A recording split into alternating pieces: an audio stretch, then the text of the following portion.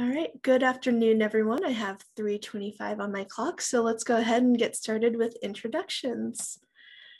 So welcome to our workshop on becoming an effective science advocate on campus and beyond. I am Sophia Casca, and I am the Manager of Science Initiatives and Outreach here at Research America, and I'll be giving you a brief overview of today's run of show, followed by introductions. So today we have 4 fantastic presentations lined up. After each presentation, we will have 5 minutes for Q&A.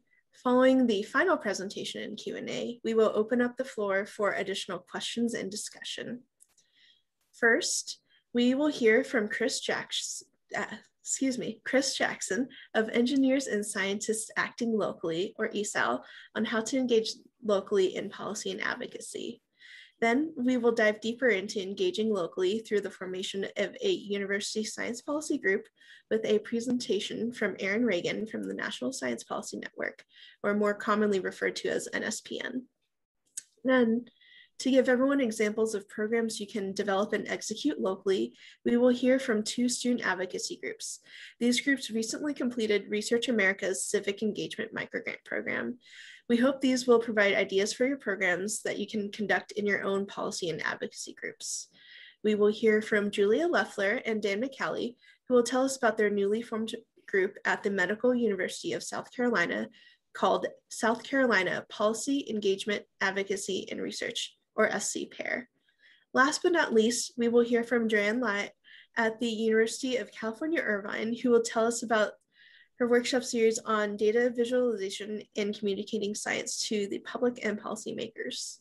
I will now turn this over to Jenny LeRae, Vice President of Strategy and Communications at Research America, who will be moderating this session. Thank you, Sophia. And thanks to all of you who are joining us. I hope you've enjoyed other aspects of the conference today. We have such a great panel. We're going to start off with Chris Jackson with ESAL. And I just want to give a plug. I think ESAL is such an amazing organization. You know, it's mainly run by volunteers. It's a great example of what you can do as a professional scientist in your local community. And it's really been a pioneer in the science policy advocacy space. So Chris, I'm going to turn it over to you now. Thanks, Jenny, for that introduction. Thanks, Research America, for having us. As mentioned, my name's Chris. I'm speaking today on behalf of Engineers and Scientists Acting Locally, which, as was just mentioned, is an entirely volunteer-run nonprofit that focuses on providing resources and encouraging scientists and engineers to get involved in science policy right in their own communities. We really encourage this idea that you don't need to necessarily go to Washington, D.C. or to be at any particular career stage to become a science policy advocate. We really think you can do so right now, right in your community. And hopefully over the next couple of minutes or so, I can provide you some examples and some of the tools and the ways that ESAL will enables folks to do just that. So without further ado, let's dive on in. And one of the core reasons that ESAL was founded, one of the reasons we exist, and one of our driving mottos is really this quote right here, that decisions are made by those who show up. This is attributed unknown. If any of y'all are West Wing fans, you might have heard it on there before. But this really is an important idea in science policy and science advocacy, and particularly at the local level, where, as many of you are aware, I'm sure, a lot of oxygen in the room tends to get drawn to maybe Washington, D.C. or policy making that's happening at the national level. But there's equally important, if not more important, policy decisions that drastically impact people's lives that happen at the very local level. And unfortunately, the people who tend to make decisions at the local level are not always representative of community members just because of the lack of engagement or the lack of knowledge around ways to get engaged at a local level, which is where ESAL comes in. And we further, first part of our name, Engineers and Scientists Acting Locally, we really believe that a lot of these decision-making processes could benefit or do benefit significantly by having the voices of scientists and engineers who bring that data-driven, hypothesis-driven type of mindset and approach to policy making decisions. So we really want people, scientists and engineers, like many of y'all on the call here, to get more involved locally. And one of the reasons we are founded and one of the reasons we focus on this area in particular is we did a civic engagement survey back in 2017 when our organization was first being founded. And we asked, a wide variety of scientists and engineers from across the country, really, are you interested in becoming involved in your local, which we are going to define as, city, regional, state government? And overwhelmingly, as you can see from the data right here, a large majority of them said yes or maybe, right? So there's definitely a clear interest in getting engaged locally. However, when we asked a follow-up question, in terms of action, have you actually been engaged in whatever level of government? As you can see here at the federal level, that response still was relatively strong, right? Pretty much anyone who was interested was equally engaged at the federal level, but that number steadily drops down as you go down to the state, regional, and municipal levels. So there really is this gap between interest and action and local engagement, which is exactly the void that ESAL works to fill.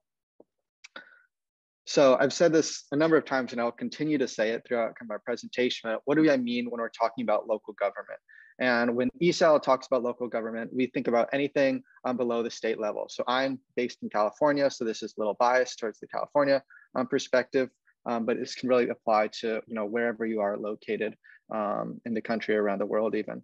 And kind of to give a very high level overview of what are the types of engagement opportunities or the types of people and offices you might be engaging with at these different levels. At the state level, which many people I'm sure are familiar with, we have the governor's office, we have a state legislature, and there's a kind of a wide variety of departments and agencies, advisory boards and commissions, and working groups that can span a wide variety of different issues, from everything from wildfire advisory to health, to issues that in California are garnering a lot of attention these days. At the one level below that, at a level that folks are maybe typically one of the levels that we find people are the least knowledgeable about is the county level. And counties are an agglomeration typically of a regional jurisdiction or maybe a couple of cities within an area where there's another layer of departments and agencies, perhaps county commissions, and in particular some of the commission levels that occur at the county level that maybe people have been more familiar with over the past year: public health commissions and election commissions, which, as we know, play a key role in many local decision-making policies, but quite frankly, many people are just unaware of. As we get down to the city, this is where we see city level structures of government, whether it's the mayor's office, the city council, departments and agencies again, and then kind of at the neighborhood level, there's neighborhood commissions, community response teams. And in particular for this audience, I want to highlight that we also consider that universities are a form of local engagement. So if you're a graduate student, I'm still a graduate student myself. If you're a student at a university, or if you're working as faculty or staff at a university, there's a myriad of kind of ways you can engage at that very local level that can have a largely disparate impact on kind of your local community. So this is kind of to give you a high-level overview of some of the different types of structures of local government. And then when we think about local government and local issues, maybe you're thinking, okay, I'm a scientist, I'm an engineer, what are the types of issues that I could perhaps bring expertise to or could engage in?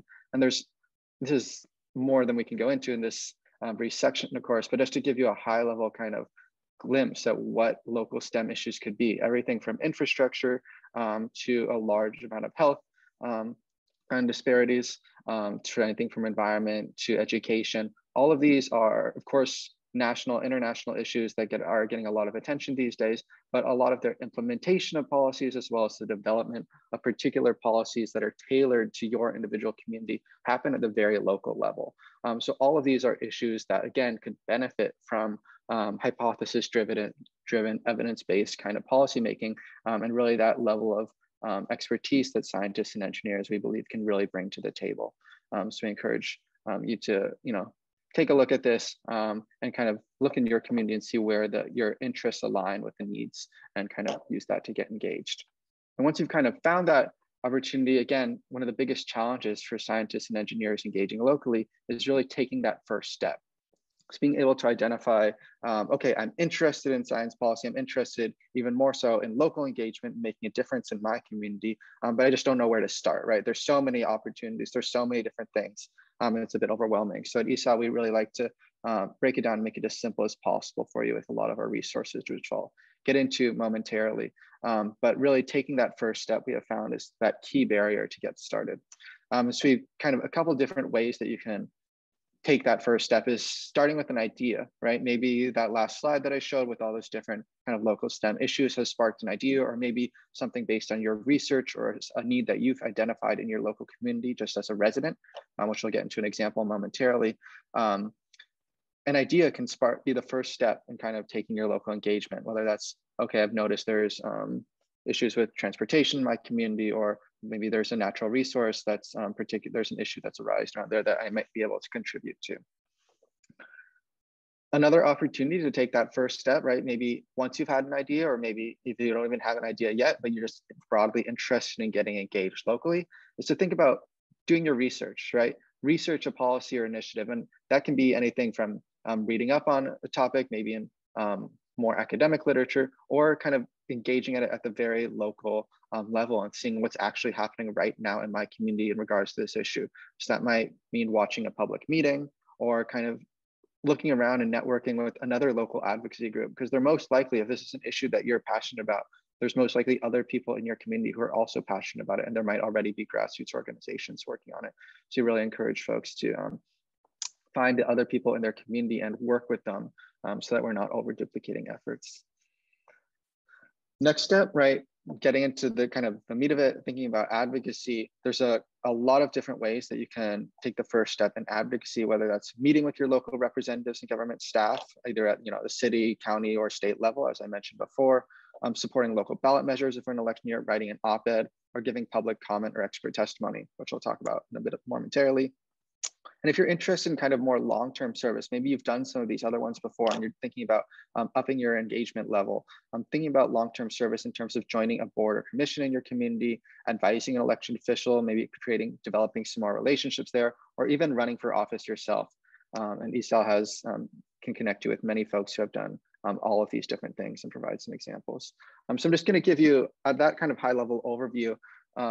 There's a lot, and it can be hard to conceptualize, where can I particularly plug in? So I'm going to give you kind of two examples of folks, engineers and scientists who we have connected with at ESAL to help maybe make it a little more real. And that's part of a lot of what ESAL does. We run our blog series, where we feature organizations and individuals who have engaged locally to put a face to kind of a lot of these actions. And two of those faces are Catherine and Mary. So they're both bioengineering PhD candidates at Rice University. In addition to kind of their bioengineering background and really great research that they do, they also are avid bikers. And so taking this aspect of their kind of life, they were spurred to act after two cycling deaths that occurred near an intersection near their campus. And they were as avid bikers, as community members, just really concerned them. And they were thinking, how can we become engaged to mitigate this problem? How can we make this intersection and the transportation system in our own community safer? So taking that scientific, that STEM background, that engineering background, that training that they had, they went out and did what any good scientist or engineer does. They went out and gathered some data to answer the question. So how did they do that? First, they attended city council meetings to kind of listen in and say, okay, this is an issue, right? Obviously, there's other community members who are equally concerned about these cycling deaths in our community, and kind of listen to what the discussion is. And what they've kind of found out was there were a lot of people who were concerned, yes, but none of them were presenting, really any hard data. No one had any concrete evidence on what's the best path forward to fix it is, right? We all identified this as a problem, but none of them really were coming up with concrete solutions. So they kind of gathered data. They went out and did, some really basic data gathering. They went out and kind of, thought about how long does it take people to actually cross this intersection? How long do the traffic signals currently run right now? What's the signage situation like? Why are these traffic deaths occurring? And so based on their findings, they went and they gave public comment at a city council meeting and said, hey, we're members of the community and here's what we have found. And as a result of kind of this advocacy, they were able to implement real changes in their community, to a lot of the things that I just mentioned, changing the signal timings, increasing crosswalk visibility, and increasing the signage around that intersection. So this is a really great example of two folks who have taken kind of their technical background and really applied it to a local issue. And they continue to advocate and develop relationships around the city around safety and public health, both at the local and at the state level. So this is a really great example of kind of engaging locally and how you can have a real impact on your community. Another example I want to give is of Nilesh. He is a little bit later stage in his career. So he holds a MD, he's board certified in internal medicine, and he started out, or one of the early stages of his involvement in science policy actually took place at the federal level. He was a former AAAS, he's a former AAAS fellow at the National Institutes of Health in DC. So after he kind of concluded that work at the federal level, he decided he wanted to kind of work a little bit more locally, and he served as the chief health officer at a nonprofit in Maryland that focused on healthcare and housing for over 10,000 unhoused people or so. And following that, in 2019, he was appointed as a county health officer in Anne Arundel County. And his job here kind of operates on a variety of different levels, which makes it particularly interesting for anyone who's interested in local engagement. It involves direct service at the local level, which we can all imagine what that looks like, especially among COVID now, but particularly understanding the needs of his community and delivering preventative services. But also at the same time, as a county health officer, he's also tasked with interacting and advocating at the state level for the needs of his community. So he kind of operates on multiple levels of that local engagement spectrum that we talked about. A lot of his focus is on disease prevention, intervention before and kind of understanding health outcomes and understanding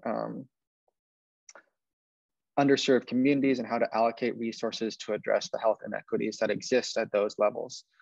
So when ESAL interviewed him for a blog, which you can check out the link on the screen, we spoke to him in May 2020, which is perhaps one of the most challenging times to be a local health officer. So as COVID was rapidly spreading around the country. So he really emphasized that his STEM background was critical in kind of parsing through that kind of vast amounts of data that was coming out at that time, and still continues to be invaluable to him as they continue to understand, what is the data we're looking for, what are the trends, and what are kind of the ways that we can directly improve health outcomes in the local community. So Nilesh is a great example. Again, as someone taking his technical background and even with federal experience, really thinking about how he can be an advocate at the very local level to even address in times of crisis or more broadly to address health disparities in his community. So if you're interested in kind of either of those opportunities, I've offered kind of two examples, one from Catherine and Mary about how they delivered public comments and engaged at the very city level, and then Nilesh, who engaged at the county level. And ESAL provides step-by-step engagement guides, which we call our local engagement playbook, to help you navigate these spaces and engage in these ways. So in particular, we have our one playbook on delivering public comments, which is exactly what Catherine and Mary did. And we walk you through, what is the purpose of this? What are the main outcomes that you might expect from this level of local engagement? And here's really, we break it down concretely in a step-by-step guide. Here are the 5 or 6 pretty basic steps that you can take to engage at that level. So I'm not going to go into those in detail today, but we have 2 examples here: delivering public comments, joining an advisory board or commission. You can check them out online, along with more examples of scientists and engineers who have engaged locally in this way, as well as a whole host of other playbooks that we offer, which are right here.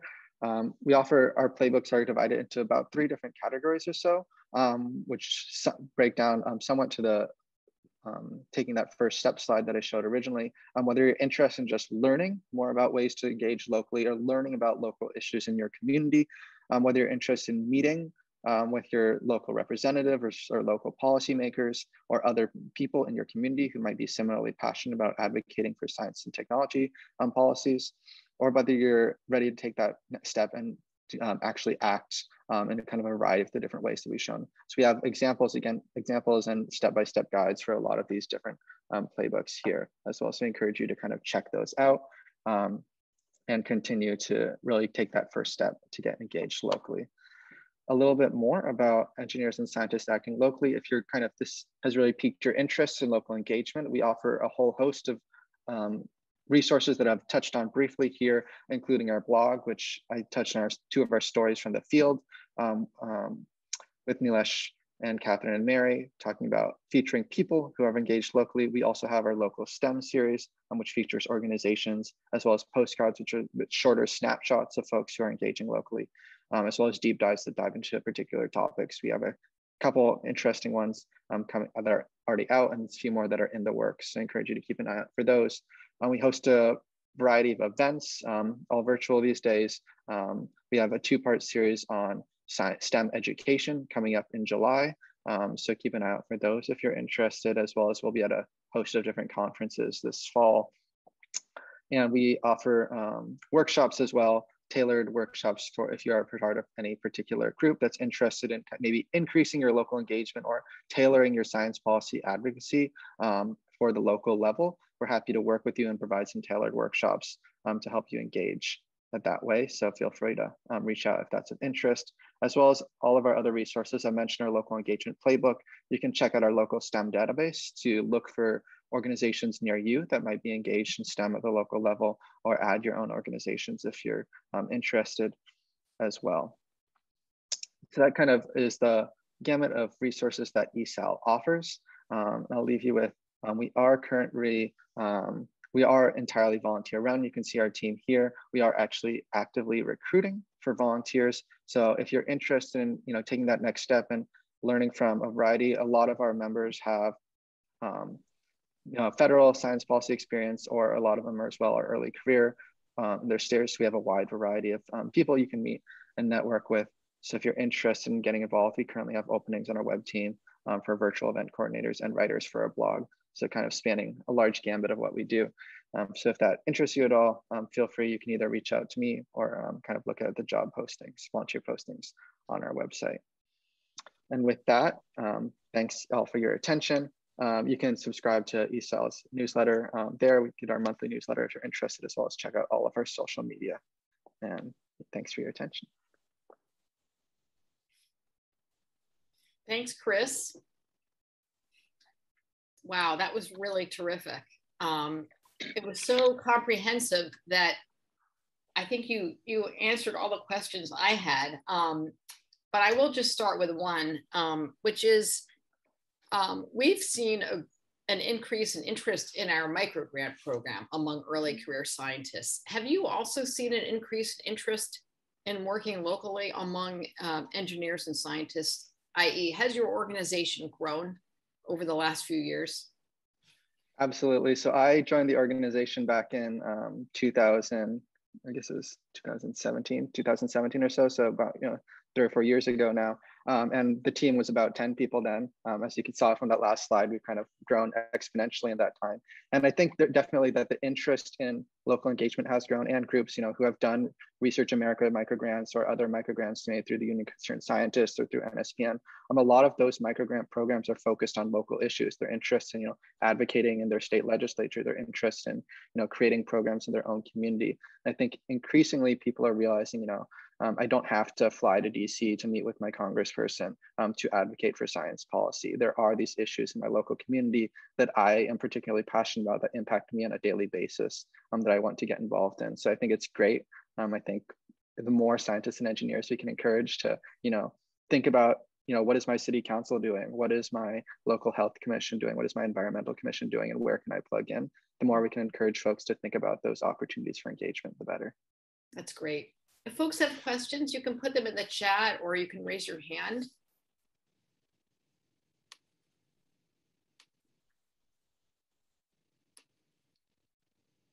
Or you can also just speak up, because we are a fairly small group. Okay, Ben.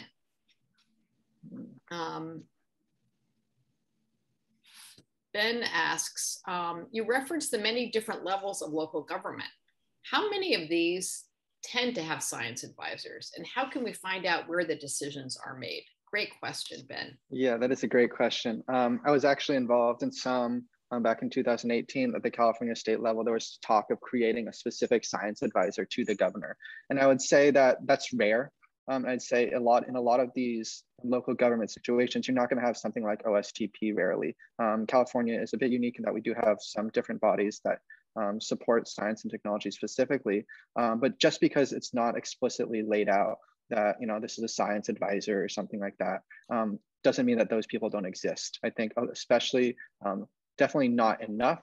I'm always going to say that there's not enough science technology people involved in local areas, but I think definitely as you get into a lot of these more technical commissions, right, your public health commission, your environmental commission, a lot of those bodies are probably going to have scientists and engineers working in them directly, even PhD level scientists and engineers. And so that's definitely, there's definitely those people there, and they're more than happy, more often than not, to work with other STEM professionals who are interested in engaging and kind of finding out where those decisions are made. I think you can navigate, like looking, for example, looking at, if you're thinking about engaging at your city level, go to your city council's website and look at their meeting minutes, see what the issues that they've been talking about in the last couple of meetings are. And that'll give you a good sense of maybe what they're talking about, and maybe what they're not talking about, where you might want to raise issues. Terrific. Anthony wants to know, and actually this was something that I thought it would be helpful to explicate a little bit more, is how do you find out who is already doing some form of advocacy in your community if you want to get involved? Does ESAL maintain any kind of database of members and around the country of projects? Yeah, so our local STEM database does this to some extent. So that highlights all the local organizations that we featured on our blog, as well as some others, as well as sometimes people. We're kind of working on, behind the scenes, we're working on revamping that now. So hopefully to be able to be a little bit more accessible. I know there's other organizations that host, we don't necessarily host a membership database right now. But I think if you're interested in doing it, there are great resources like Union of Concerned Scientists or advocacy groups like that. As well as if you just go to these public meetings, for example, if you go to your city council meeting, or if you go to the public meeting of your energy commission and listen to who are the other people who are giving public comments, who are the other people who are regularly attending, and kind of talking with them and finding out, that can be a great way to get plugged into those communities. So Paulina, not to put you on the spot, but would you ask your question? Because I was having a little trouble kind of getting to the key point that you wanted to raise in what you wrote in the chat. Okay, hello everyone. I am from Mexico and I am not an English native speaker. I am happy to be here with you because here in Mexico we don't have as many initiatives for engaging with the government as a STEM student. I am a recent PhD graduate from biotechnology, and I am really interested in forming this bond with government, and that decision making is based on scientific data. And my question is, do you as a group of students are searching these areas of opportunity to approach the government, or do you have someone from the government that allows you to or tell you how to approach these areas in the government, or how do you do that? Thanks, Paulina. Yeah, that's a great question. Yeah, great question. Yeah, I would say that, well, I'm not an expert necessarily in the region that you're from, engaging there. I would say if you're at a university or a recent graduate of a university, a lot of universities have government and community relations offices. So a lot of them are going to work with the local government in some form. So kind of finding out who that is at your home university and working with them can be a great avenue. And kind of keeping in mind that, you know, technically, right, whatever local government or region you're part of, they should be interested in you kind of as a resident of that community, as someone, presumably a voter, that they should be interested in what you have to say. So kind of finding that niche in terms of if you're interested in a particular issue, okay, find out who makes the decisions around that particular issue, and then think about, you know, seeing if you can schedule a meeting with them, or just to learn more about what they do, and then see how you can go from there. And really a lot of advocacy, but especially advocacy at the local level, is so much driven by relationships. A lot of it is relationship building, and a lot of the tasks we talk about, giving public comments, that's not intended to be give public comments once and expect, everything to get fixed. It's, deliver public comments again and again, and then maybe someone on the council recognizes you, and then they say, hey, there's an opening on this commission. That's how a lot of people tend to get involved on local engagement. If you read kind of our blog, that's how a lot of the people we feature kind of have snowballed into becoming more and more involved in their local community, because they kind of take that first step, and people are eager to have scientists and engineers kind of speaking up and playing more of a role in local government. Thank you very much. Are you finding that over time you're actually getting requests from government agencies who are looking for expertise? And is that kind of part of what you're trying to build as well? Yes, absolutely. I can give an example of Arti Garg, who's our founder. She is based in Hayward, California, and she originally kind of started out with what I was just describing. She was giving, she did a AAAS fellowship. She's a physicist by training, data scientist in her day job now, but she was giving comments at her local Hayward City Council meeting. And, she gave public comments frequently enough that then, council members started to recognize her, and then, asked her, hey, I noticed you advocate for a lot of, these types of issues. Are you interested in serving on our Keep Hayward Clean Commission? She was recently asked to, serve on a policing task force to reimagine what policing looks like in the city of Hayward, because they recognize that, hey, you are an outspoken member of our community. You ask, thoughtful, well-informed questions, and you're the kind of person that I would want to be representing my community members. So it's really about developing those relationships more so than advocating for any particular issue in my mind. Chris, what a fabulous presentation. The slides will be available to everybody. And I know Chris will be happy to be a resource. Thank you so much. I thought I already knew a lot about ESAL, but I learned even more. So keep up the really terrific work. Our next speaker is Erin Reagan from NSPN. And NSPN is also a very unique and forward-thinking organization in terms of science policy activism on campus. And they are kind of an umbrella group of chapters all across the country, which you'll hear about. And they've been doing more and more in terms of training and capacity building of students who are interested in science policy. And we work very closely with them. So Erin, take it away. Thank you. Thank you, guys. I'm really excited to talk to you today about NSPN and also about some of the more local science advocacy, which was mentioned before, starting a science advocacy organization at your institution. So I'm going to start off with a little bit of my background in this work, and then I'm going to give you all sort of a primer of the things that you need to think about and the types of decisions that you would have to make to start an organization like this. So I am the president of my own science policy organization, the Penn Science Policy and Diplomacy Group. It's a student group at the University of Pennsylvania where I'm a PhD candidate. And our mission is to create hands-on opportunities for STEM trainees at Penn in science policy, science diplomacy, and science communication. When I took over in 2018, it was really just me and one or two other people who were enthusiastic, but didn't really know anything about any of those topics. Now in 2021, we have over 400 returning members, over 60 student organizers who work with us, and about 20 members of our leadership team. I'm also, as was mentioned, a member of the National Science Policy Network. NSPN is a nationwide nonprofit, and our mission is to catalyze the engagement of early career researchers in policymaking by fostering community, training the next generation of leaders, and empowering advocates for the role of science in society.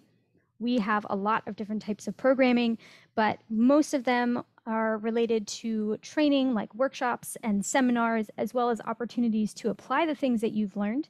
And we have many different branches, but just a few of them are work in science diplomacy, graduate education policy, science policy, advocacy, communication, diversity, equity, and inclusion, as well as many others.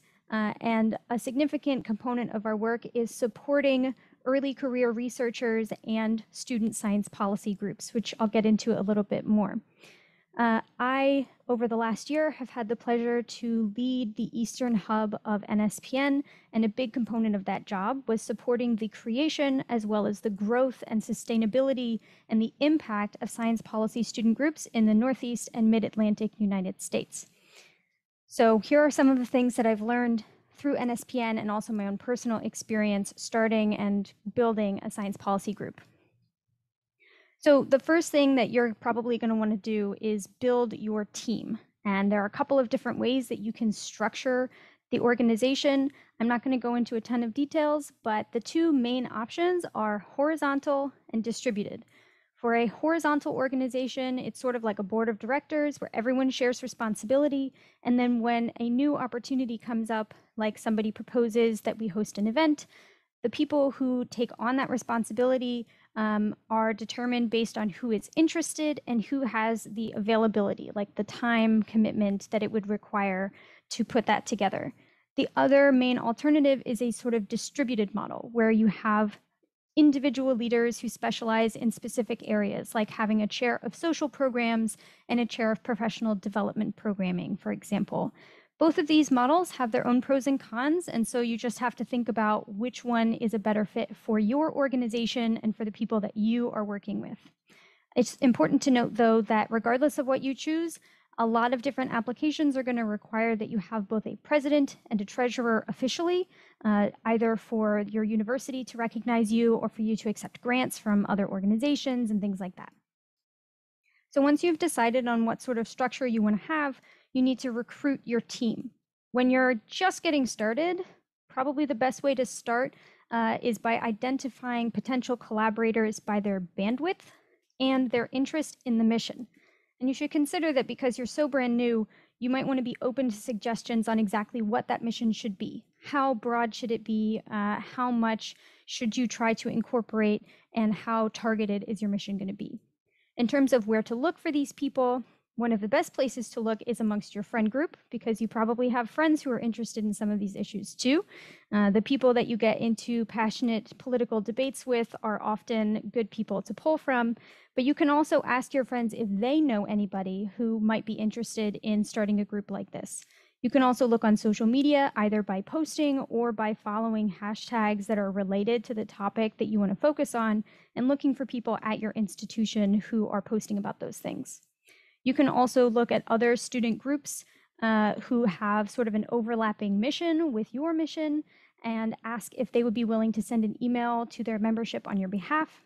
And of course, if you're affiliated with an institution, all of your departments and programs are going to have their own listservs, and so you can request that they send out recruitment emails or let people know about an upcoming kickoff meeting or something like that.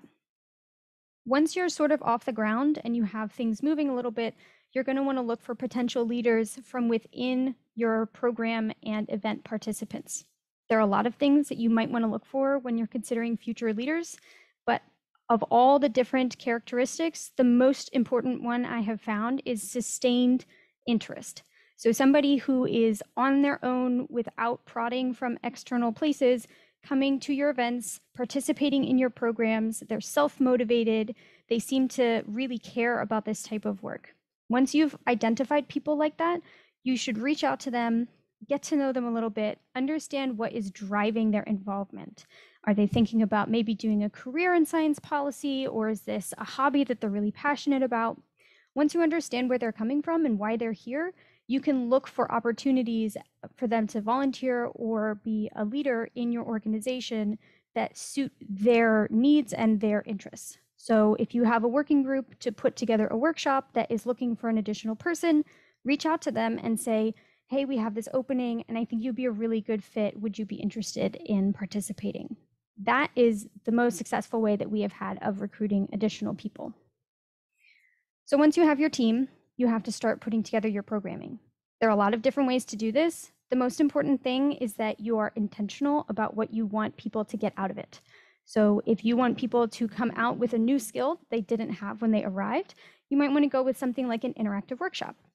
But if you're interested in introducing your participants to something they've never seen before, maybe to a new career path or a totally new topic, maybe something a little bit more like a lecture style, one-directional information transfer would work better. If you're looking for an opportunity for people to apply things that they already know, you might want to go with something a little bit more hands-on, more of a project-based type of program. Once you've figured that out, if you're doing either an educational or skill building format, you probably are going to want to figure out how to generate the content for this event. So there are two ways to do this. One, you identify an external speaker who's qualified to speak on your topic of interest, and then you invite them to come in.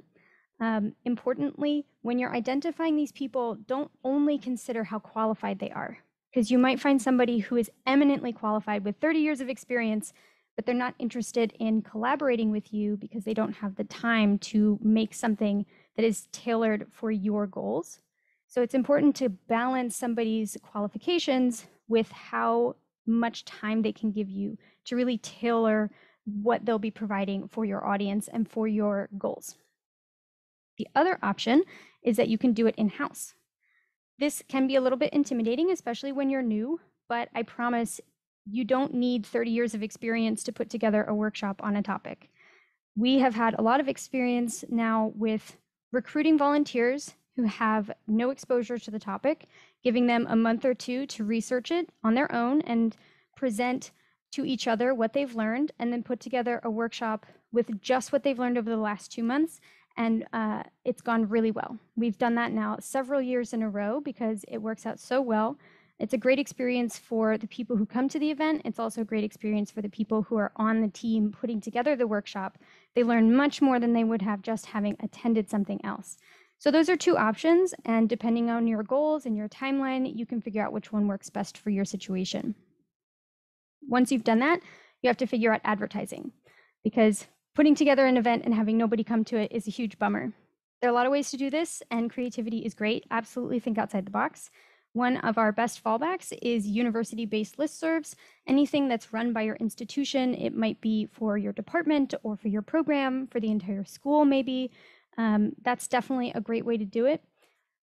You can also, and I highly recommend this from the beginning, start putting together your own listserv that people can join at the end of your events, or they can join from a website or something. This way you can have your own in-house listserv to send to everybody who's interested in the work that you do, and you won't be so dependent upon working through administrators and other external places whenever you have something to advertise. You can also use social media. This works really well for virtual events where people just have to register for something online and they don't have to be physically present to participate. And of course, word of mouth. This is, I think, really underrated, especially when you're brand new, because you don't have that name recognition yet on campus, and it can be really powerful to have somebody say, hey, I'm going to this event later, do you want to come? That's definitely how we got our first crop of really committed members. So I really highly recommend that as well. And of course, the final step, whenever you do something, you should evaluate it. What went well? What can we learn from in the future? How can we do things better next time? You should spend some time thinking about this yourself, but you should also create space for other people to give you constructive feedback, not just from the other leaders who helped put it together, but any volunteers who helped you make it happen, as well as the participants. So you can make surveys if you want, or you can just ask people informally. You can send your friend an email if you know that they came to an event that you put on, and ask them what they thought. And always be willing to take what you learn and then incorporate it into the thing that you're going to do next, so that you can always be growing and building. Okay, so funding is a fantastic resource, but you don't need it to do a lot of things. It can be helpful. So there are some things you can do with it and some things you can do without it. Things that you can do with funding are pay speakers an honorarium. Some speakers are going to require that you pay them an honorarium. Some speakers are not.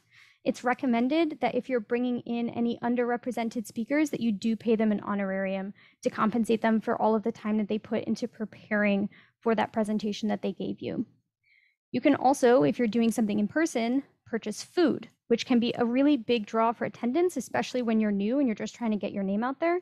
I will note though, just because somebody comes to your event and there is food there doesn't mean that they are going to stay in your organization. So you can get a big draw, but then it doesn't help as much with retention. It can be good, though, to get people in the room to hear your message and then find out, you know what, I am interested in science advocacy now that you mention it. Another thing that you can do with money that is really powerful is reimburse travel. So this can be great for if you want your members to attend a conference of some kind, like the AAAS meeting or the NSPN symposium. Also very helpful if you're doing Hill Days, either in DC or at your state legislature or your local city legislature. This can be really powerful for people who are unable to attend on their own dime. You can also do field trips. And if you're bringing in speakers physically from another place, you can use these funds to pay for their transportation, their train tickets and flights and things like that. That being said, you don't need money to do really high quality programming. So if you don't have money, you can bring in speakers who don't require an honorarium. You can also bring in speakers that you wouldn't be able to pay to physically bring to campus. This is especially powerful if you're looking to bring in people from other countries, which used to be really difficult, but now with Zoom, you can just have them do something over Zoom. You, of course, can also host virtual events because they don't require food. And finally, you can also do project-based programming. There are a lot of options here, and none of them really require any money. So things like memo writing campaigns, op-ed writing campaigns, internships that you put together with local nonprofits or with local representatives, all of these things you don't need funding for. If you do decide to do programming that requires money, there are a lot of options. You can do internal funding, which is usually from within your institution. There are student governments and sometimes postdoc organizations that have funds discretionary that you can apply for. You can either check their website or you can email their treasurer to figure out the deadlines and process. Most departments and programs also have funds set aside for professional development. And most of the work that you're going to be doing in science policy and advocacy is going to count as professional development. I'd recommend you reach out directly to the chair of these different programs and departments to figure out what is the process for getting this money and are you eligible for it. Some institutions also have interdepartmental or presidential funds. These tend to be a lot more money and a lot more paperwork, but they can be really powerful if you get them. And of course, outside of your institution, there are a lot of external sources of funding. One of them, of course, is the National Science Policy Network. As I mentioned before, we spend a lot of our time supporting the work of early career researchers as well as science policy organizations that are run by students. We also have the Union of Concerned Scientists, who provide seed funding for all different types of programming. And of course, as you're going to hear later, Research America provides microgrants as well. And of course, there are other organizations. I'd recommend Google, but also word of mouth is a great way to find out about these. Okay, administrators are so important, I gave them their own slide, because really, without them, you're going to have a very hard time. You should build relationships with your administrators because they have access to funds. Generally, they're the ones who are processing reimbursements and generating purchase orders for you. They have access to advertising in that they often are in control of university listservs as well as any newsletters that go out to all of the students. They generally control any TV advertisements that are done in university buildings. Many times, they are the ones who have access to facilities for room reservations. Students usually don't have access to this at all, and so anytime you want to reserve a room, you have to go through an administrator. Having a good relationship with that administrator is therefore key to making sure that you get the room before somebody else does. And of course, most importantly, they have access to institutional knowledge. Many of them have been at the university for a long time. They know everybody. They know how everything works. They know what vendors are in network and which ones are going to take 3 months to get reimbursed. They know when all the different courses reserve the classrooms. They know all of the different funding opportunities in the departments and programs. And of course, they know the right people to help you get anything done and can save you a tremendous amount of time and energy spent barking up the wrong tree. Okay, so the final thing that I wanted to go over, and I don't have enough time to do a lot of detail here, but it's something I think is super important when you're thinking about starting a science policy group, is how to make these organizations sustainable and community-based. So just a brief overview, and I actually put together a handout that I think you guys are going to be getting after this panel is over. But basically, there are 4 main categories that you should think about. One of them is following the mission. So once you figure out what that is, you should put a lot of thought into it and then use that to guide all of your decision making. Importantly, every time you're thinking, should we do this event? Should we put together this program? You need to think about, how is this going to be valuable for our members? And think about how to maximize that value without focusing on all of your other priorities first. If you can do these other things while adding value for your members, great, but that should be your number one priority. If you don't do that, then you're not going to end up attracting the type of people that you want to have in your organization. The second one, and I mentioned this a little bit earlier, is develop leaders. Don't just do this when you're about to graduate. Don't just do this when you suddenly need a whole bunch of people and you have like a power vacuum. You should be doing this all the time. And the reason for that is because you can do great stuff by yourself, but if you really want to like go the distance and make an impact, you need to build a team of people who can support each other. And there are a lot of ways to do this. The handout goes into more detail, but basically you want to identify people early on and always be looking for ways to help continue to develop their skills. The third one is to cultivate social networks. So work feels a lot less like work when you're doing it with people that you like spending time with. And this has really helped us a lot in the organization that I run. And we've done this through incorporating social programming throughout all of the rest of the programming that we do. So happy hours, trips to Six Flags, haunted houses, things like that. Just opportunities for people to get to know each other in a more social way can really strengthen the bonds between the members of your group. And then the fourth one, of course, is building a resilient and sustainable organization and embracing the complexity of human experience. People are going to have mental health things that come up. They're going to have personal obligations where they have to step back for a minute. And it's important that you plan for stuff like that to happen so that nobody feels like they have to choose between doing what they need to do for themselves and letting down the entire organization. And so all of these considerations are things that we're going to cover a lot at the NSPN Chapter Support Committee, which is starting now in NSPN. We'll be talking about all these types of issues, as well as providing specific training in the details of running an organization, like what are the rules about lobbying, and should I form an independent nonprofit, as well as networking and peer support with other group leaders from around the country. So with that, I think that's it. Thank you, Erin. What a fabulous presentation. And, you know, obviously you hit all the key points in terms of early career science policy work, but I actually think your presentation would be relevant to the management, the beginning and management of any type of nonprofit. I mean, really, just kudos to you. And it just shows that, you know, how much folks are capable of, while they're also getting their PhDs, but really, it's really terrific presentation. Thank you. So let's see, do we already have some questions? We do. Yes, we do. All right, let's see, Tyler from the University of Nebraska. Depending upon the size of the audience or the format of the talk, do you tend to pay an honorarium to individuals that sit on an oral panel? Oh, that's a good question. So it depends. It depends primarily on whether we have funds already. If we don't, then we'll try to make it work without. If we do, we try to give honoraria to everybody, at least a little bit, but we would change the size of the honorarium. So if it's a panel that all the panelists had to put a lot of time and planning into, we try to give them $100 for their time.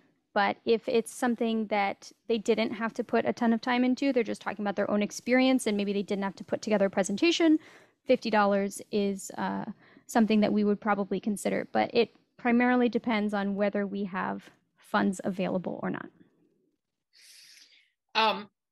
Kristen has a great question. Do you have any suggestions on retaining people in the Zoom era? Our university saw a real downturn after we stopped offering free food and meeting in person. Yeah, that definitely happened to us as well. It was quite a transition. Our organization now, 1 year after COVID, is it's definitely different. Some of the same faces, but the type of ways that we interact with each other is really different now. So as I mentioned, free food is a great way to get people to come to your events.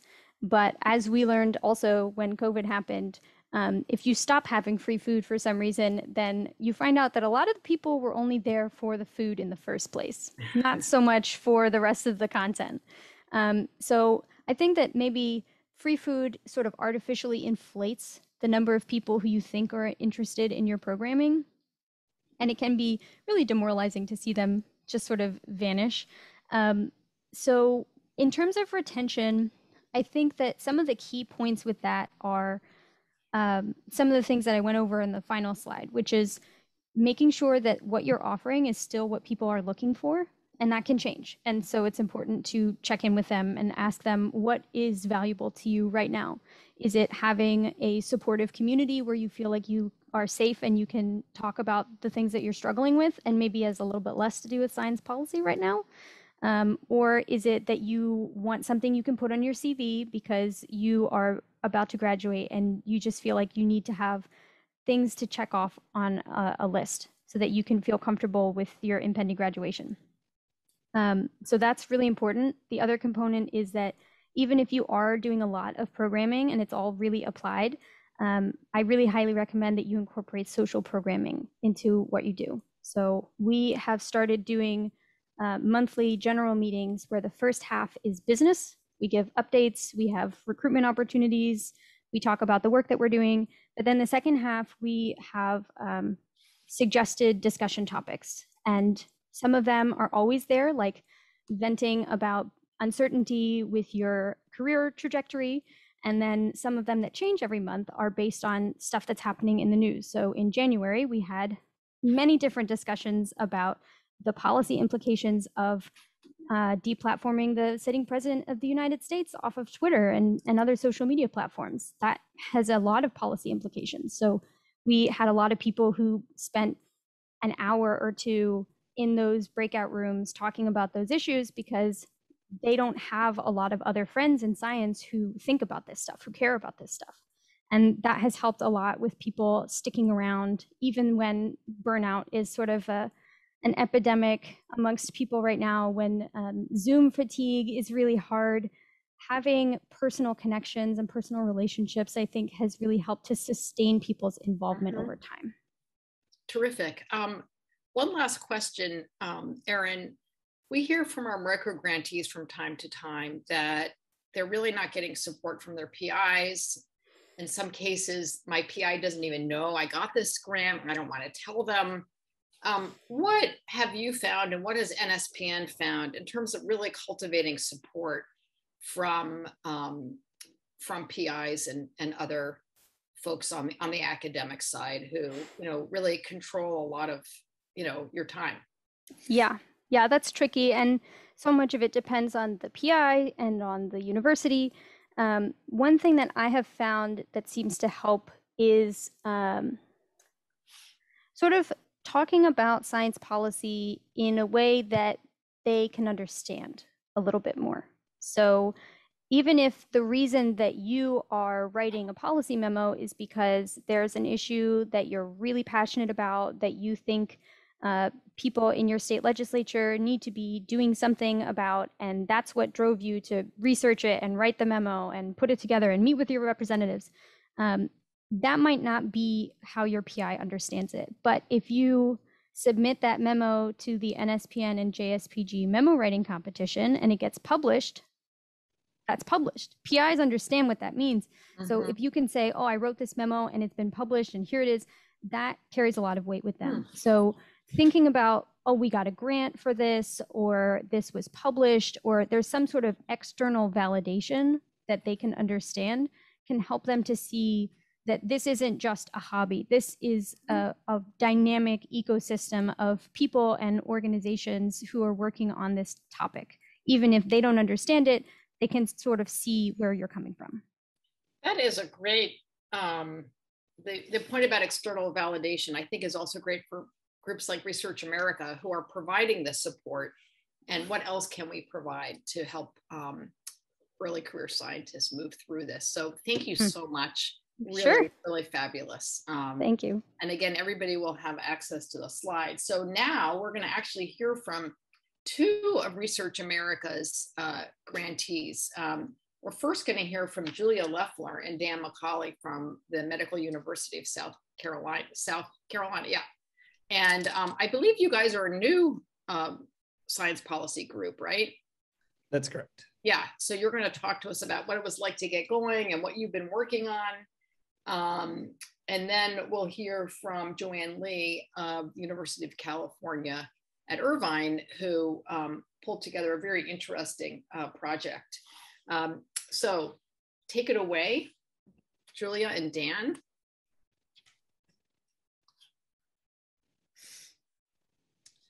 Alrighty. As introduced, we're Julia and Dan, and we're from the Medical University of South Carolina. And today we'll be talking about how we built our own little network of politically engaged scientists at MUSC, and we'll be representing the group that we call SC PAIR, which stands for Policy, Engagement, Advocacy, and Research. And so our group started really as an idea that was pitched by Dr. Diana Fulmer, shown on the very bottom of the screen, all the way back in about 2018, where she really just sent out a mass email blast to the students that she knew at MUSC and asked if anyone was interested in thinking more about science policy. And then so following that, kind of this informal group, Julia and I included, of course, got together to think more about how we can make science policy maybe a more formal group at MUSC, or really start taking some action. But unfortunately, as that was kind of getting underway, COVID-19 hit. Diana became Dr. Fulmer, she graduated, and interest in our group really just kind of tended to wane. But Julia and I were, kind of, as we talked about in the last presentation, friends and kind of constantly talking about policy. And so we thought we would try to revive the group by applying for this Research America grant. And so today, we're here in 2021 and we've launched a couple of events. We've grown our group now from just the two of us to about 20 people. So we're really excited about that. And one of the first things that was really important to us that we realized early on is that both of us being PhD students, and especially both of us being fifth-year students, we needed to delegate tasks and create some subcommittees to help split things up. And so the first one that we decided we would build is a communication subcommittee to deal with science policy writing a little bit and bringing in speakers and things like that. And then the next one we wanted to put together was a diversity and inclusion subcommittee, which helped us put together a number of events in that domain. We also wanted to have a group of people really just dedicated to logistics and event planning. And then lastly, we wanted to have a group of people reaching out to other existing groups within the community and looking at how we can build partnerships and find opportunities in Charleston, South Carolina. So in trying to figure out the organization of this group, we also wanted to think about how we wanted to actually plan out these events that we had planned, that we had, suggested and talked about throughout the year. And so we organized a kind of a loose calendar of like how we wanted to actually carry out these tasks, dedicating specific times to the events that we wanted to do. So January and February, we wanted to bring in speakers that actually are involved in science policy to have our members actually learn more about what that actually looks like. We then wanted to dedicate the spring to diversity series, working with other groups on campus, really trying to educate ourselves on how scientists can make a change and get more involved with social justice issues as well. We then dedicated this May-June timeline to an event that we'll go into detail later called Lab to Leaders, Science Doesn't Have to Be Lost in Translation. And then this summer, we are planning on doing more community partnerships. And then throughout the year, we really had this science policy writing series that we wanted to dedicate time to. And for the remainder of this presentation, we're going to focus on this Lab to Leaders event and the science policy writing series. So our Lab to Leaders event came out of this idea that many people in the Charleston community doesn't really know what type of research goes on at MUSC. We are a smaller university. And on the flip side, we wanted to create a space for graduate students to be able to practice talking about their research to people who aren't involved in the sciences, really focusing on, not the nitty gritty aspects of, a signaling pathway that they work on, but making it relevant to the people in the community and why they should care about science. And so we created this virtual science communication competition, asking participants to create a poster detailing why and how their work is important for public policy more locally. The goals was to make research more accessible, practice science communication skills, and engage with the community outside the bench.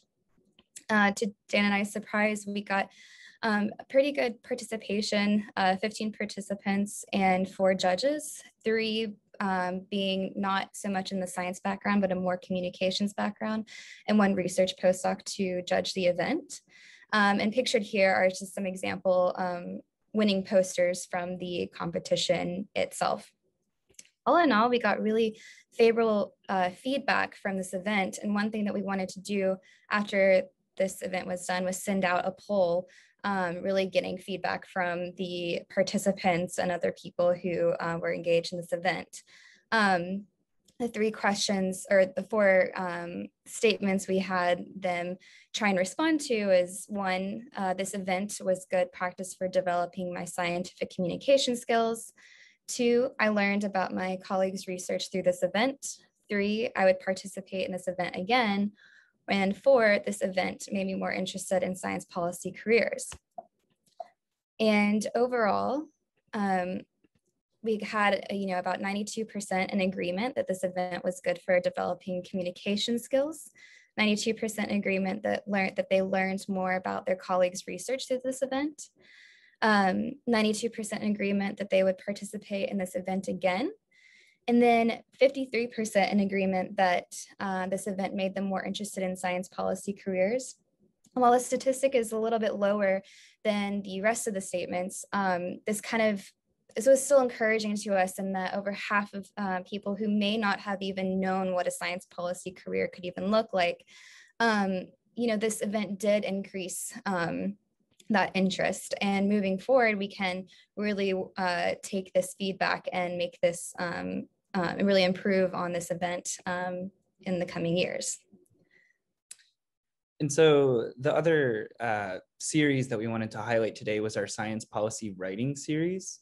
And one thing we learned from participating in this series was that it was really useful for us to leverage existing resources within our university. And so the image that we're showing here is an article that was published by Janice Glover, who you'll hear more about today, one of our leaders within our group, who published an article about being a Black woman in STEM and the unique challenges that it presents. And Julia also published an article about the leadership gap for women in STEM. And then I myself followed up in the summer in publishing an article about blood donation policy and FDA policy for queer men. And so all of this was leveraged, so to speak, by publishing through our existing MUSC blog for graduate students. And so we reached out to the blog director and we were able to kind of develop these more politically themed articles. And so you're welcome to go to that website and see more. But the second thing we learned about writing or within our policy writing series was how valuable it is to reach out to the community. And so if you remember back to the beginning of the presentation, we actually dedicated a whole subcommittee to community outreach. And Janice Glover, shown here, was really in charge of that effort. And one place that she really struck gold with was when she reached out to the South Carolina Aquarium, wherein she was just kind of asking for volunteer opportunities and things like that. And what they had responded to her about was that they were looking for help specifically in doing some research about how FEMA's hurricane disaster relief policies in South Carolina disproportionately impact the native Gullah Geechee people. And so Janice really put together this beautiful data on the subject And all of this was forwarded, of course, to the South Carolina Aquarium. And it ended up being published as an op-ed in The Hill nationally under the title, FEMA Don't Drive the Gullah Geechee from Their Land. We were really, really thrilled and proud that Janice was mentioned in the article and that our group got a little shout out there as well. So just to wrap up, we kind of put together our tips for starting a science policy group for this journey that we went on under the microgrant. The first, really building a team of motivated people and learning to delegate. So many of the events that we planned throughout the year could not have happened without really motivated people that were excited about participating in this kind of work. Two, leveraging your existing resources within the university. Again, advertising through other groups, making those connections. Three, taking the initiative to reach out to other local, state, and national organizations. And with that, we'd like to really acknowledge the rest of SC Pair and our steering committee, support from our administration and Research America. With that, we'll take any questions. Thanks. Terrific, Julia and Dan. Wow, you really did a lot with your microgrant. We're just very proud of your work and just so thrilled that we had a chance to support you. Questions?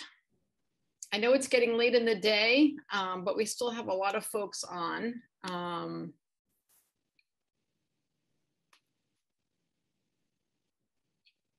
Did you encounter any issues with your administration in terms of, one, delays in receiving your grant money, or pushback from any of your scientific advisors? Yes, we did have some issues in terms of figuring out the grant money with our administration. That was kind of probably our biggest roadblock in all of this. Yeah. Yeah, I know we've heard that from several, more so this past year than in other years, but we're going to start working with those administrators early on, so you can get the funds faster. One kind of science policy spirit sort of, I guess, consequence of having trouble with our administration was that a lot of our trouble was that the existing university policy is that students would make a purchase themselves and then be reimbursed. And we realized that we had a lot of large purchases and grad students don't make much money. So we reached out to the university about getting around this policy and potentially changing it. And I don't know if it's gone into effect yet, but it seems like they are interested in changing the policy simply because they didn't know how it was impacting graduate students. See, there you've already impacted policy on your own campus. A small way, but. So that's great. How have you determined leadership roles? Has that just kind of fallen into place? Have you had an election, or have you surveyed folks? How has that worked? I don't know, Dan, if you want to take this, but yeah. I mean, Dan Sure. and I, when we started this, we kind of decided that we would be co-leaders, and a lot of the rest of the organization was us getting input from other people who were interested and delegating that way. Dan, if you want to say more. Yeah, I mean, I would just say that what we heard in the last presentation from Aaron was really true. The people who came forward wanting to be leaders in the group, I don't think we ever had any doubts about it because they seemed so motivated and interested and really were, the right people at the right time for us. It's fabulous. Well, we're getting near the end of this whole session, so I think we'll wrap up the Q&A. But again, thank you so much. And I know, I don't know this for sure, but I'm assuming you'd be willing to act as resources for folks from other universities. So great. All right, thank you so much. Our last speaker is Joanne Lee of the University of California at Irvine. And Joanne is going to talk about her microgrant and also, I think, how they really made good use of working virtually in terms of developing data communication skills. So Joanne, take it away. Thank you so much, Jenny. And thank you again for Sophia for inviting me to participate in this talk. My name is Joanne. I'm a PhD student at UC Irvine in the Biomedical Engineering Department. And in my free time, I get to do a lot of multimedia work with the Graduate Professional Success for STEM students here at UCI. And we were very much blessed with getting the microgrant from Research America. So thank you so much for being able to support and give us an opportunity. So the workshop that we built then from there is Beyond the Bench, Visualizing and Communicating Data to the public and policymakers. And this really stemmed from sort of two specific groups within GPS STEM, and I can explain a little bit more. But the first thing I do want to address though is why as scientists should we care about data visualization and communicating beyond just our fellow researchers. And if we think about our scientists and the work that we do, sort of the depth of research goes very far down, and it goes farther and farther and farther and farther. Quite far in terms of where it goes, but at the end of the day, it's kind of the question of who gets to see this and what medium does that come in. And so the flavors that we typically have for communication mediums is these peer-reviewed journal articles and these technical reports of methodological details, kind of skips out on a lot of the social media interviews, blog posts, and things that often, if you look on a reverse type of scale here, is the size of audience. And so when you sort of start to think about who you're reaching with your research and what you work so hard on as PhD students, it kind of comes down to the question of, you know, are you making the impact that you're looking for, and does it matter to you?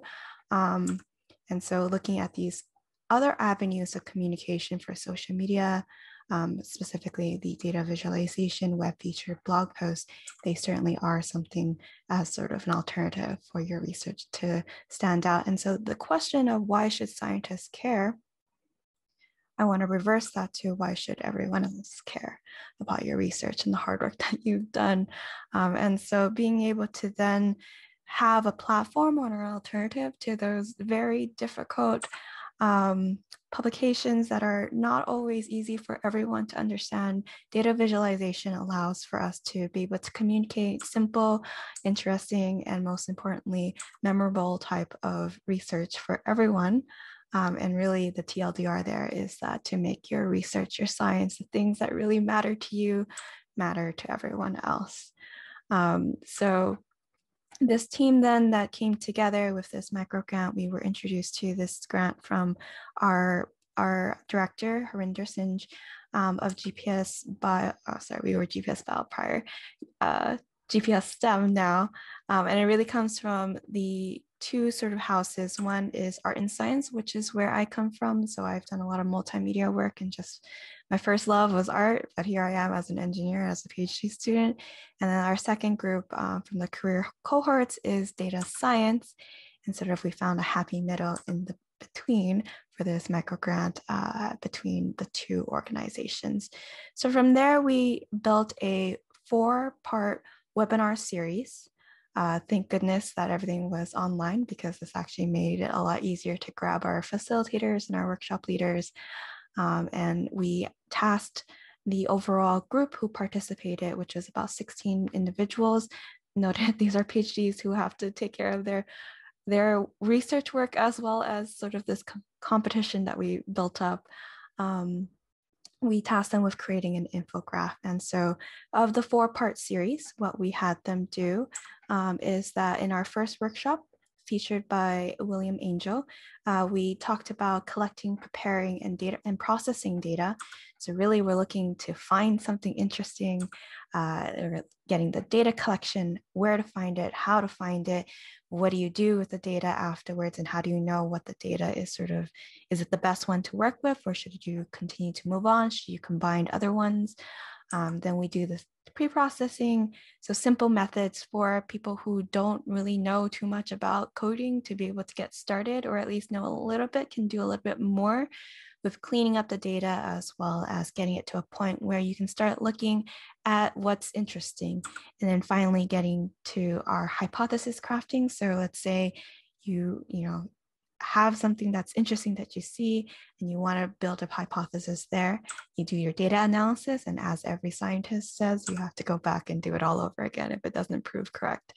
So really just teaching that scientific method for data science at a very fundamental level for our workshop 1. Then our workshop 2, we went into numbers and visualization, moving those numbers then into some type of image, if you will, with Raman. He is also an illustrator and scientific communicator with his PhD. So we're here to make something beautiful, something eye-catching, and something that makes people want to go, oh, what is that? How can I learn more, or what can I see more of? So here we're looking at graphic design fundamentals, so the fonts, the formatting, the things that you don't realize when you're looking at good graphic design, but you realize when you're looking at really bad graphic design. Accommodating color palettes. So we do have individuals who are colorblind and being able to accommodate for that. And then the Illustrator basics, as well as any other software basics for individuals to get started. So that's our workshop number 2. And then our third and last workshop is your communicating work to the policymakers and the public, and that was with John Schwabish. He works as a senior fellow at the Urban Institute, and this is kind of his bread and butter. He's written 2 books about communicating your sciences and the fundamentals of design. Here we're really looking at ways to share your work, the blogs, social medias, websites, etc., as well as reaching out to your Congress and local representatives, the forums, and being able to speak to individuals. Building and creating captivating titles so that people will want to click into them and to learn more, and the strategy of how to get to that point. So when should you launch, even if you have your data 5 months in advance, and something beautiful. So the timeliness of when you launch a campaign with your art and this infographic that you have, that can be very strategic, or it could be as lackadaisical and loose as I have this published. It's really cool and I really want to get it out.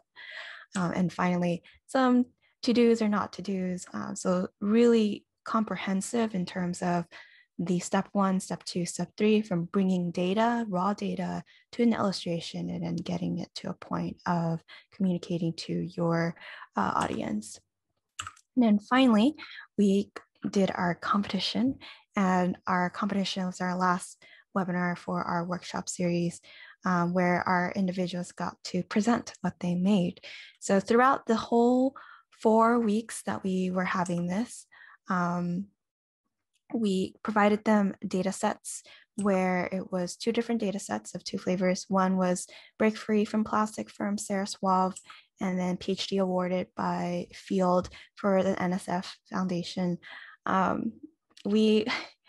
We were considering whether we should do COVID since it was during that time, but we kind of figured everyone was kind of tired of hearing all the COVID stuff. So we wanted to shift away from that and give them a different opportunity.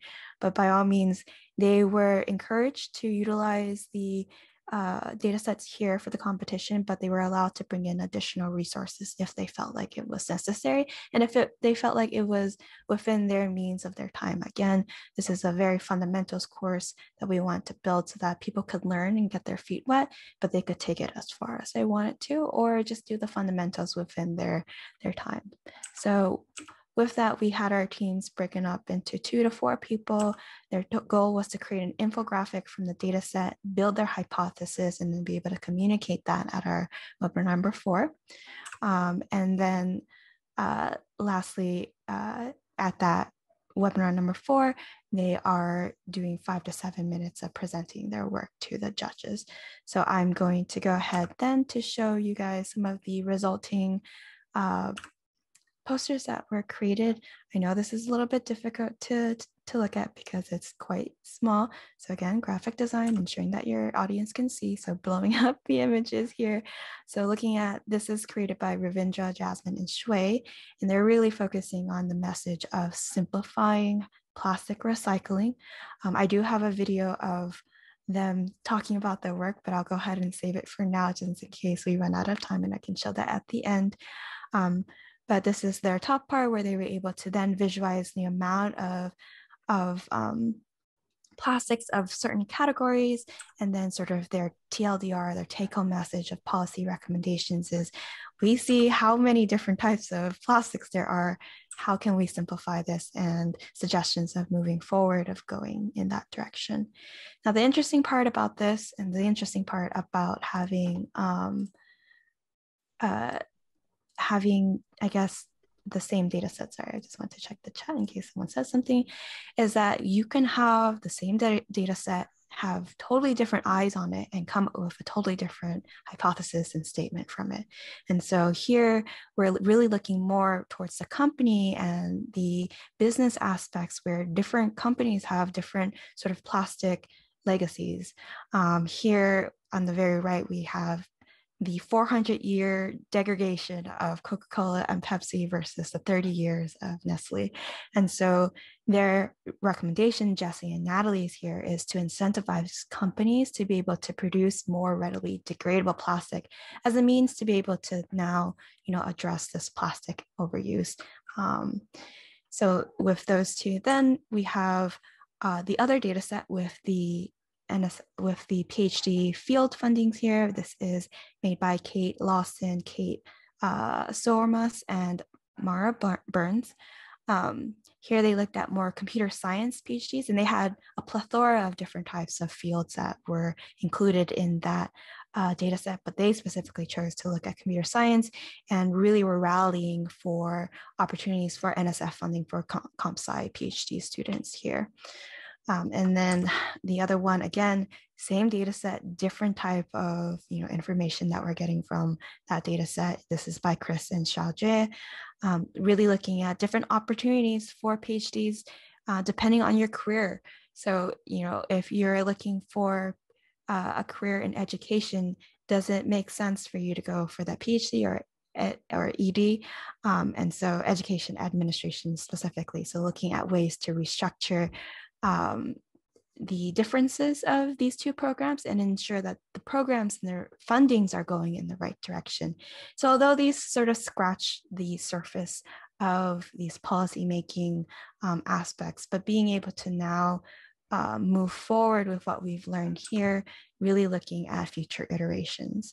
So having a much more complex product. And if we had more time, it's really difficult to ask PhD students for their time, but really emphasizing that policy aspect. So that would be like a level 2 area where we have more complex product, and or we really focus on, okay, you have your product, how do we build a good policy memo? How do we build something that can now touch beyond what you have here? I know, again, asking students to look at data sets outside of their thesis is kind of, it's a good training wheel, but at the same time, what could be made even more relevant to them is their data that they're utilizing, and how they can make that into something that they can they can spearhead and showcase to the public. And then lastly, taking all the resources here that we've created now and be able to use that in a reverse classroom training setting. And overall, we've had very positive feedback, asking for more strong interest in the graphic design aspects, which we've actually done prior, a very extensive 4-week period of more graphic design work, but just other things to explore. So as I wrap up here, then I just want to show what the sort of more complex products can look like in use. So I'm just going ahead and exit out of my PowerPoint there. So this is the, I think the 2013 budget proposal for the Obama administration. Here, you can glide your mouse over and see, just visually see where there was an increase of spending and then decrease of spending just purely by the colors. And then you can also just do different ways of reorganizing very complex, a lot of information into sort of these other graphs that become more palatable for people who may not be in the crux of what this looks like. So in the project proposal, a lot of it was in health and human services. And very clearly, you can see that from just scrolling through here. So this would be like a very complex level beyond it, but definitely something of interest. Another example here for those Disney lovers, looking at the number of dialogue broken down by gender. So again, making different ways for us to be able to visualize this. So here, men in blue, women in red. And again, I'm just going to go through this very quickly, and I can wrap up after this as ways to be able to integrate more information into what you're trying to create. So here, I'll go ahead and wrap up then. I should do this instead, and it did not take me back where I want it to go. So I will go back to here. Other ways that you can do your chats.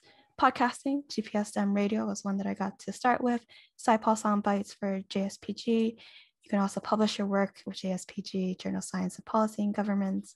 And they are there to, they actually allow you to insert an image too if you want to pair that. And then lastly, just thanking the coordinating team, Harinder, Remy, and Chris, as well as our workshop facilitators, William, Raman, and Jonathan. And lastly, thanks to our judges for joining us that day. Sophia, who was with us, Dr. Fruman, and Adriana Bankston from JSPG. So that's all that I had with our sponsorship. I do want to leave you all with a quote, and you've heard a lot of inspiration here. Words may inspire, but only action creates change. So go out there and do what you will with your time, power, and energy. So thank you so much. Thank you, Joanne. I mean, what a great example of a skill building project. You know, Erin talked about the different types of activities in science policy groups can do, and what a fabulous example of skill building and a skill set that's being increasingly used. So I think we'll stop and not do questions because I want to give folks a little breather before the 5 o'clock mentoring session. Look out in August for an announcement of our next round of microgrant funding. We'll make sure to send it to everyone who's registered for the conference. It'll be on our website. And wow, this was just great. So much food for thought, and really appreciate not only your time today, but all the good work that you're doing, and those of you who stuck with us until the very end. Thank you so much.